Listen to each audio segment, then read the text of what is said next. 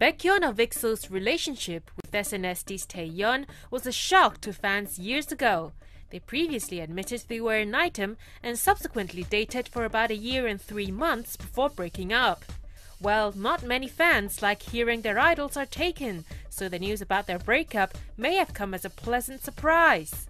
However, SM Entertainment's recent trip to Jeju Island may have reignited the love between the SM couple. Tae Yeon was seen holding what looked like Baek Hyun's shirt. And there's more. Fans pointed out on social media that they wore the same model of earphones.